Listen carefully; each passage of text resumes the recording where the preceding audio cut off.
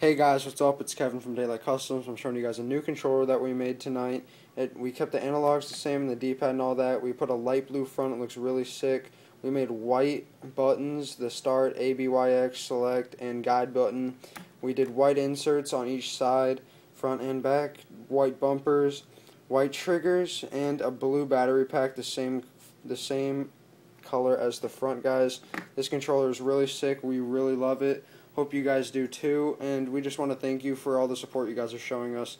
It really pays off in the end and helps us do what we do, guys. Thank you so much.